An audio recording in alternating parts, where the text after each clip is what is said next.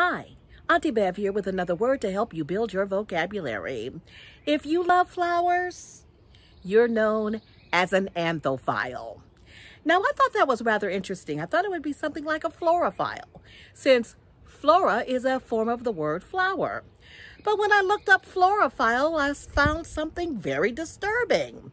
Florophiles are people who like to have sex with floral vegetation.